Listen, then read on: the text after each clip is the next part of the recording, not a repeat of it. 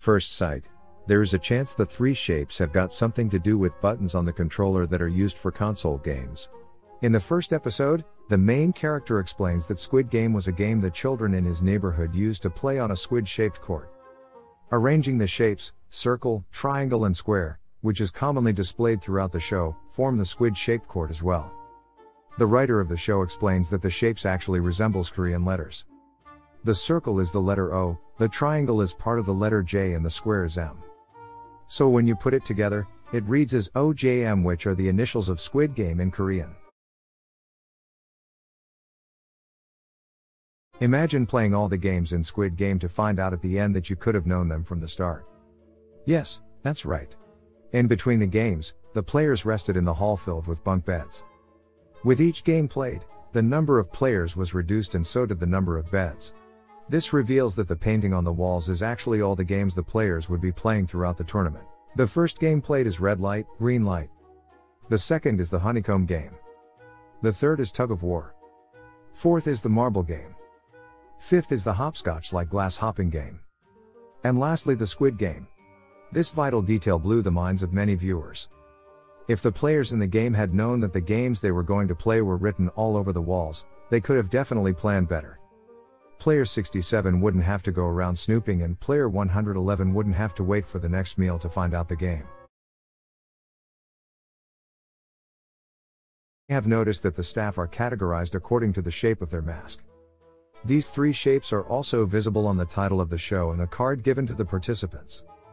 The circle representing the workers, who are not allowed to speak unless told to do so. Triangle representing the soldiers, who are armed with guns. And square represents the managers, who give out the instructions. During the games, the staff only carry out their given tasks and nothing more, otherwise, they would be shot dead. When coming up with the design of the staff's uniform, the director took inspiration from the ant colony. Ants follow a caste system where the structure of their duties and roles are clearly defined. In the first episode, titled Red Light Green Light, we see all the participants gather in the arena. You may be surprised to know that all 456 of them were played by real actors and there was no CG involved. The creepy giant animatronic doll seen in the first game is also a real prop, not a CG. It can be found in a carriage museum located in Jinchon County, in South Korea. When you thought the doll couldn't get any creepier, notice how the real doll is missing its right hand. The production team borrowed the doll from the museum and returned it after filming. This doll really went viral and made its mark for the show as it was used for promotion in the Philippines. The director of the show was persistent in minimizing the use of CG, which meant that most of the sets seen in the show were created and built in real life. Reducing the use of CG, and filming the show with real actors and sets, allowed the director to ensure that everything was portrayed in the most realistic way. At the same time, the actors were able to display their most authentic performance. So, like every other great show, was the Squid Game based on a book? The director of the show said in an interview that he got the idea of the show back in 2008 from a Korean comic book.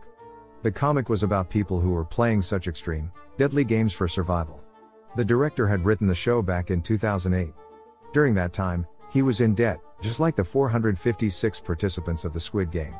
He mentioned that if such a game existed, he would have participated in it too. The script was eventually completed in 2009 and was initially named Round 6 but was later renamed as Squid Game. This is actually shown in episode 5 when the police officer was in the file room and he opens the box with a ribbon. He sees a list with all the winners' names, and at the top of the list you can see that the title is Round 6.